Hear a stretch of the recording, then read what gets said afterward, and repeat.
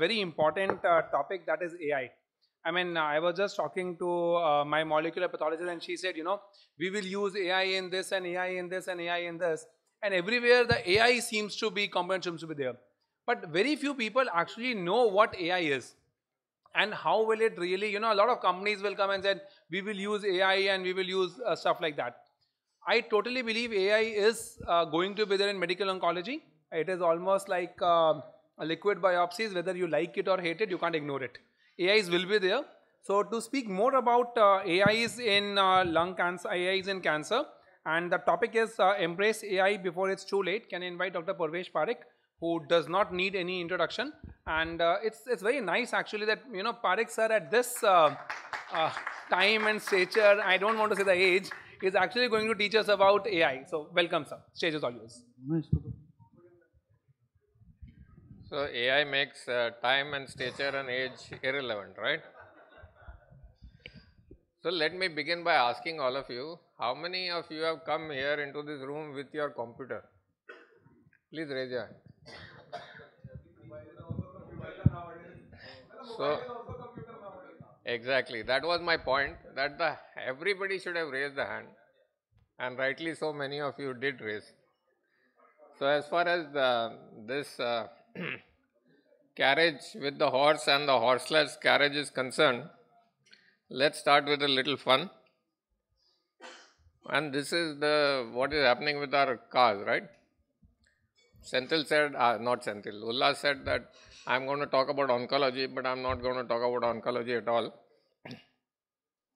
So the top left hand side is a photograph from Delhi, and then people start leaving the steering wheel, and then finally there is no steering wheel at all.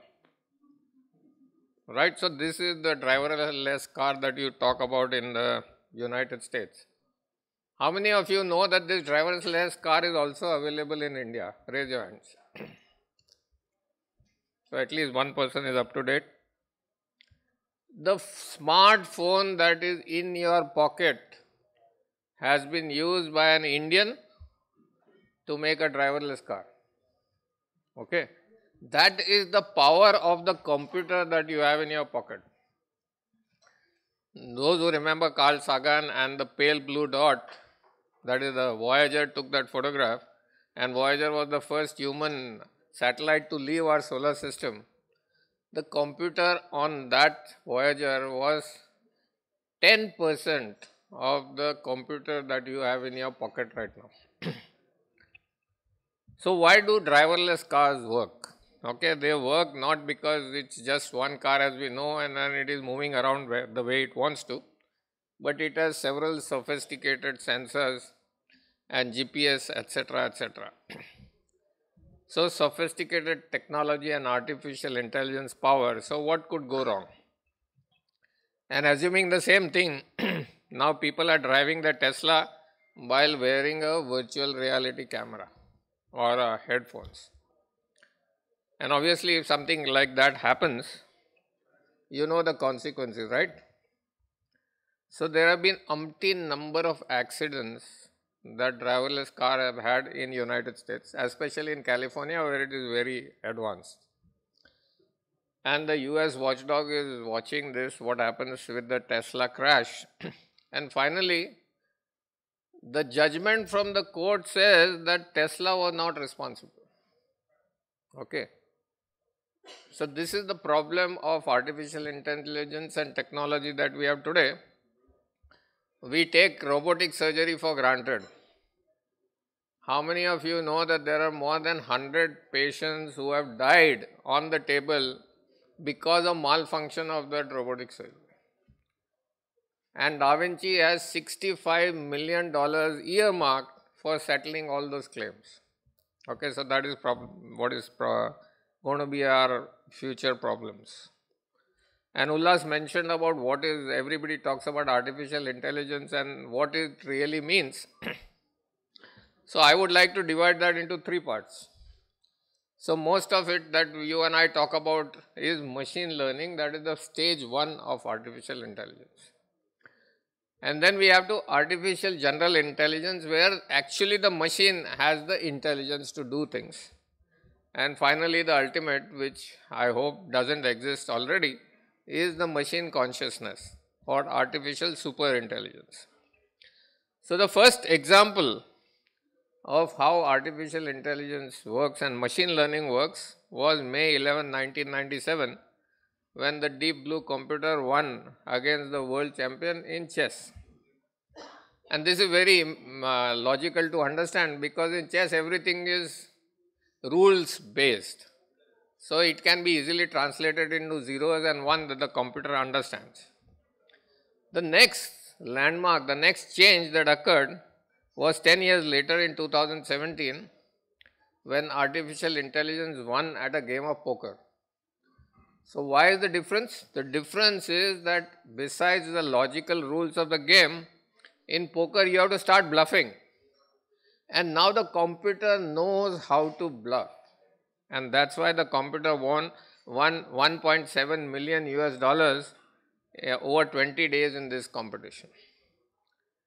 Now all of us use something like Uber, right? And this is 2 days ago when I was going to Ahmedabad airport. You can see from the top left hand side how the car is moving forwards, and you can trace it. Now you will say, what is so great in this? So the important thing is that all this happened while my location was off in Google Maps and in Uber. So irrespective of whether your phone location is on or off, they are now able to track you. So earlier you thought that while you are doing Google's Chrome or you are using an incognito mode, people will not be able to know what you are doing. Please forget that. That is long gone out. In fact, the artificial intelligence allows Uber to charge you based on the percentage of battery of your phone. Okay. So this is an example that happened in Brussels. One of the journalists on the Brussels Times did this. He used 2 iPhones simultaneously from his office, saying he wanted to go to the city center. In one phone the battery was 84% and in the other it is 12%. And look at the difference in the chart that was shown on the Uber while booking the time. So that same thing is also happening in India. Now most of us have used ChatGPT at some time or the other, right? Please raise your hand, those who have used. Awesome, awesome. And it becomes very, very obvious when you get a message that was written by ChatGPT or GPT-4, because it's impeccable English and grammar and so polite. Oh my God. So when somebody sent me a mail, I could immediately recognize that. And the advantage of that is now patients are getting happier and more satisfied if you are using artificial intelligence or the language that you have access to. Now Dr. Raja is here, and I am taking the example from his actual practice. Okay, he had a rich patient, a relapsed NET, and this was after proton therapy, and he was coming for second opinion. And he asked Dr. Raja for a letter of recommendation so that he could go abroad and ask for the opinion. Okay, and all of you know that this is the sort of complicated thing that happens in a relapsed PNAT. Now I am assuming that Dr. Raja did that. He went to ChatGPT and asked these questions. What are the treatment options? Is carbon beam therapy a good option? And what are the pros and cons? Based on that, he wrote the description of the patient and gave a reference letter. And when this patient went to Heidelberg and United States, they contacted Dr. Raja back to say that, oh my God, you know everything that we know as an expert in this field. So we have to make use of this. We have to make use of this sort of information and help our patients. This is a real case. Now let's move on to the mind-body nexus and the human body. And you must have all heard of the neural chip, right? That Elon Musk keeps talking about. These are some of the photographs. It's so tiny, it's like a penny, and it can be installed using robotics into your brain. Now this is the, let me see if I can play the video. You can see, Pager is amazingly good at mind pong. He's focused, and he's playing entirely of his own volition. One of the things the Neuralinks allow Pager to do is to play his favourite video game, Pong. To control his paddle on the right side of the screen, Pager simply thinks about moving his hand up or down. We've removed the joystick altogether. Now that he's up to speed, let's increase the difficulty and see how well Pager can play with the Neuralink. We can interact. As you can see, Pager is amazing. So he was probably playing faster than I was playing. And on 29 January 2024, a few days ago, the first human patient had already got an implant of this Neuralink. So this is how fast things are moving.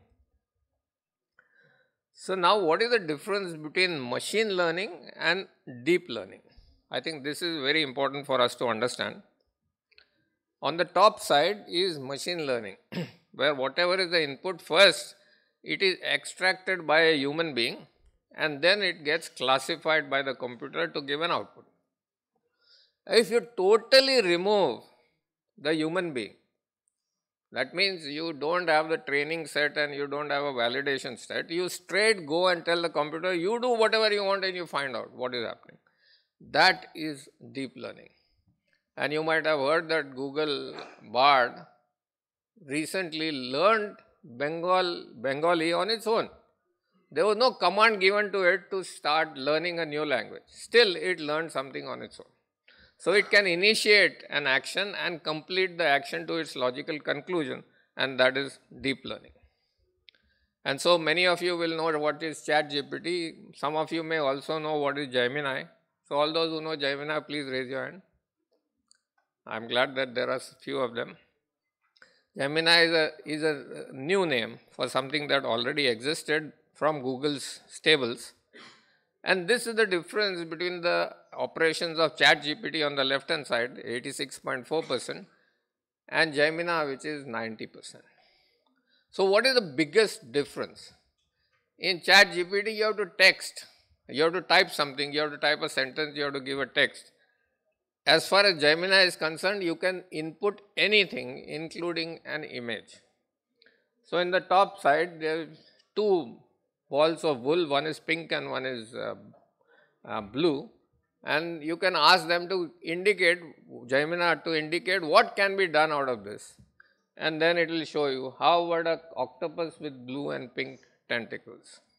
Or you can show a piece of music with a foreign language and it will translate into that and tell you that this particular piece is to be played slowly on a piano. Now this is the sort of thing that is happening. And for today's lecture, I put an old photograph of mine.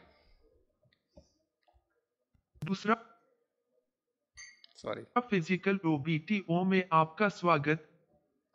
So feminine sort of voice, speaking in English, and anybody's photograph is possible to do that. Now to understand better about this, let's look at DAL-E, and the third version is available today. Today, to produce an image, it has 12 million parameters, whereas the images that it has is only 1 million images. So there are more parameters than the data available, and this is the sort of quantum training data that is available to artificial intelligence today. दूसरा फिर Now what if somebody wants to play the, do something different from what it's supposed to do?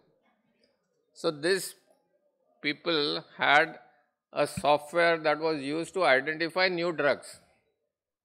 And the way to identify new drugs is to say that there is good efficacy and less toxicity. So they decided, let us see if we can turn the switch.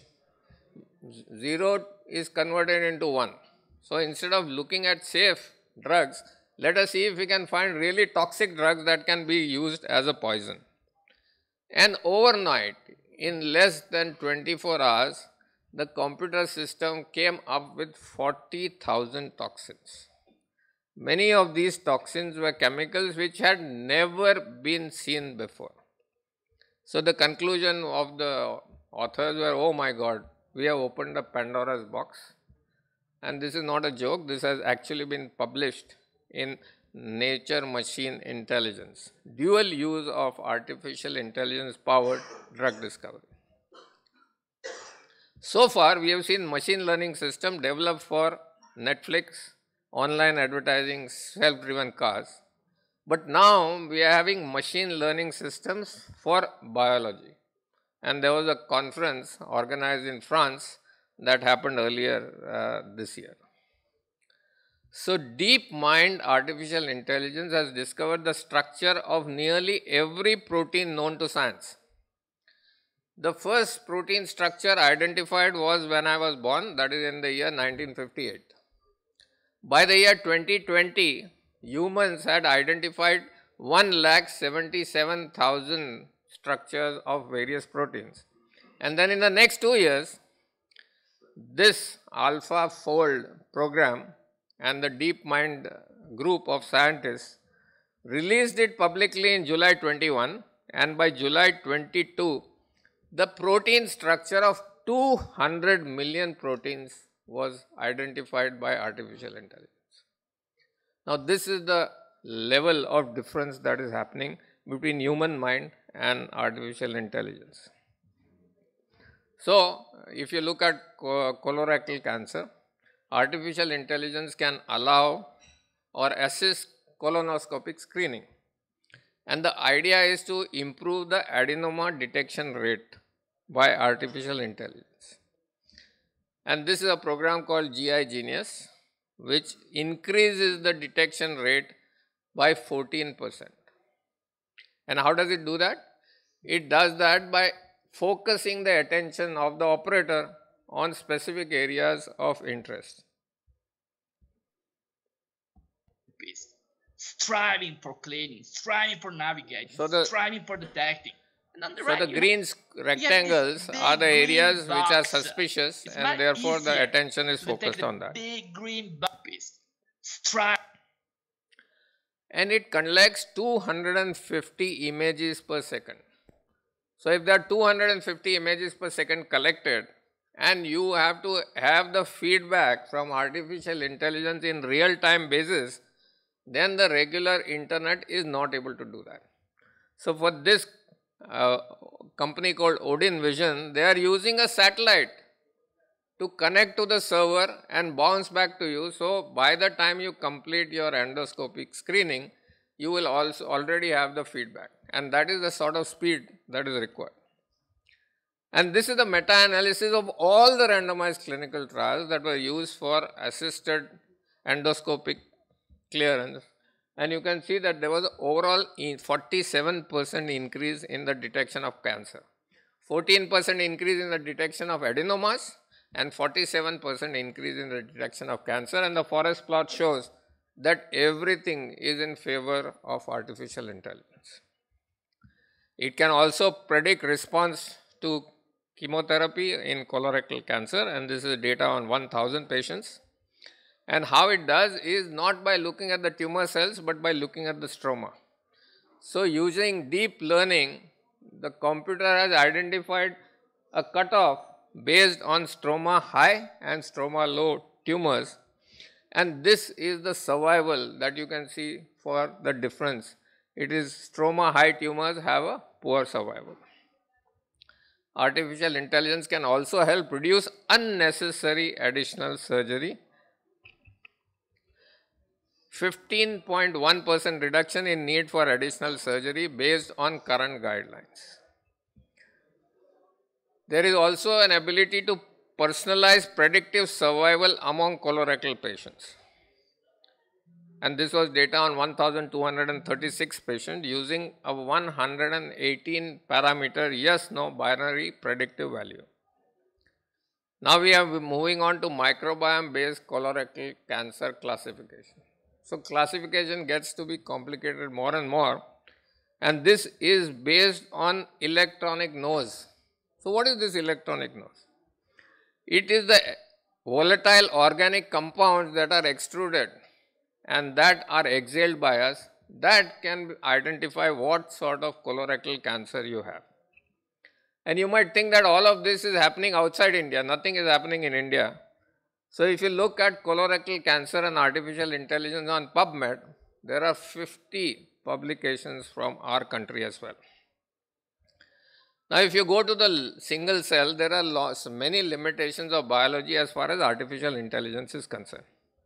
The most important is tissue is still the issue. One single cell you can't process for NGS as well as for histopathology and artificial intelligence. And if you use certain staining like DAPI, then obviously further test is not possible. So for that, this publication, actually it's not a publication, it's a preprint.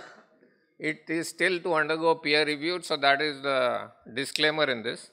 But this says that adesome receptor clustering is accompanied by co-localization of associated genes in the cell nucleus. Now here, I would like you to focus only on this. So this is the metastatic, this is cancerous, this is fibrocytic, and this is normal cells. Okay, it is divided into these 4 groups.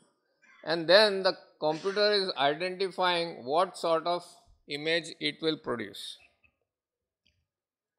And again, if you concentrate here, this is actually processing of the histopathological tissue, and this is what was predicted by the artificial intelligence. And at least to my naked eye, this looks like it is correlating exceedingly well. So what does it do? It looks at the structure of the cell, okay, only the structure of the cell. So this is a normal cell. When there are ablation of actin related genes, the cell becomes a sphere. When there are ablation of microtubule related genes, the cell becomes flattened. And when there is ablation of nuclear structure proteins, it becomes an irregular sphere with indentation.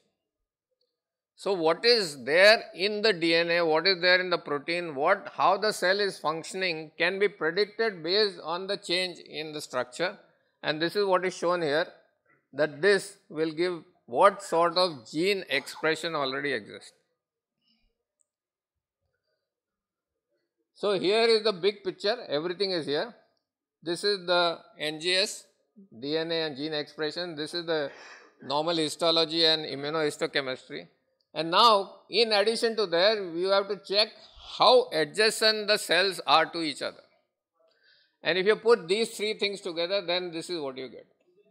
So this is how the computer deep learning encodes it. It looks at the latent spaces and then it decodes it. And what you get here and what you get here is exactly identical. So this is the power of how we are now talking about more labs and more NGS samples. We are already in a realm where NGS will no longer be necessary because it is the cell 3-dimensional structure, and I think Govind has done a lot of work on that with Triesta at one time in Bangalore on a 3-dimensional structure and how it works. The last part of my talk is on cancer symptom monitoring and how it can help us. So this requires natural language processing, okay. Patients are going to complain about something which is not in the medical terminology. It is based on the whatever language they know. But it is still possible, and this is the program ML-SIMP, which has a deep natural language learning processing, which can then identify what is happening. And you can see that here it identifies an 11% risk of unplanned acute care. So you can identify from the chatter or the conversation that the patient is having that this patient might need an early intervention even when the patient is at home. Now one of the person who I consider as my guru for artificial intelligence is David Shapiro, and if you want to interact with him, you have to get into GitHub.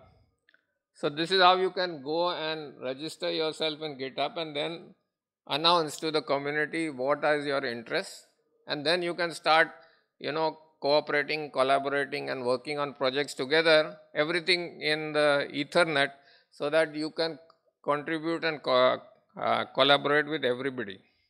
And if you do that, once you are registered, you can download this version 1.0.3 of the clinical regex and then start looking at how patient feedback and patient chatter about side effects can help you identify patients who are at high risk for acute care.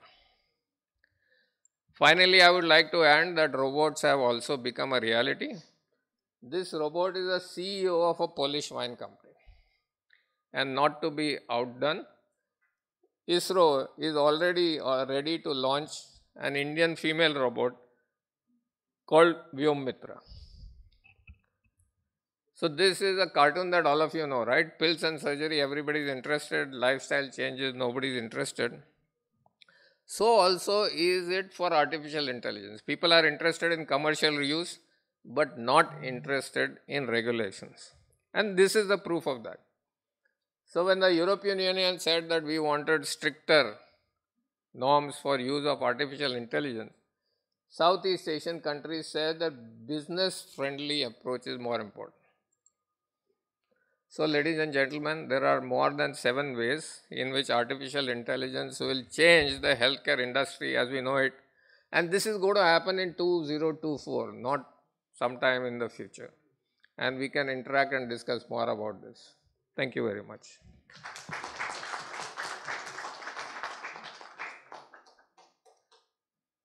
Yes, Amol. So thanks for the very interesting talk. I just wanted to ask, is there any studies or do you think in future the most important thing that probably everybody in this hall wants to know about themselves is time of death? So can AI predict death? No, most, I said most, not all. Is it possible? What is your thoughts on that? I don't know about that. What we have done is, we basically did AI ML enabled model in which we took 4,500 people of lung cancer. We took the PET images, we took the histopathological scans, and we predicted whether somebody will get a biomarker or not. Okay. Our initial positivity rate or the concordance rate was 83%. Then we got a teaching curve as the ML goes. This year it is 91%. Great. Now the next one which we are doing, so this was the thing which I got the Innovation Grant Award from the AACR. The next one which we are doing is whether somebody will detect brain mets, whether somebody will detect, I mean now we are just talking in the car, we have analyzed data of I think 2,000 people of NGS lung cancer. There are some people who have got a comparable mutations at baseline at this thing. So whether AI can predict the overall survival and resistance mutation, that is the next project which we have written. Hopefully in 2 months time I'll let you know the answer. Then gradually you will come to the healthy people. Yes. It's not my death, but yeah. Amish, I will tell you. I will like So to answer your question, Amol, $760 million have been earmarked by Google for a team that is looking at a cure for death of human beings. So they don't think that death is a natural process, it's a disease and we need to cure it. So maybe you are right, in the future we might have that. Purvish bhai, what is the recent announcement by Mr. Elon Musk that they have already started their Neuralink connect with and then he is proposing that elderly persons are already on trial and their neurological alertness and competence can be improved, which has already been shown. All right. We are already there, almost there actually. So neural chip insertion is nothing that is new. It has been there for 50 years. And there are at least 3 other companies who are ahead of Elon Musk, but their focus is on physical limitation overcoming. So if the person has a paralysis, how to solve that? If the person has a paraplegia, how to solve that? If a person is in wheelchair, then how to solve that? This is the first time, and he is talking about telepathy. And telepathy means that you think of something and action will automatically happen. So that is the crucial thing. US FDA had a lot of concern about how the chip would be inserted, and in case there is a need, how will it be removed? And therefore, between 2016 and 2021, the US FDA did not give Elon Musk the approval to get into human trials. They had to do things in monkeys and pigs, and afterwards, ultimately, they got the permission to do that. And like you mentioned, on 29 January, the first patient had that insertion. And the press release said that it is functioning well and it has interfaced with the computer. Thank you very much.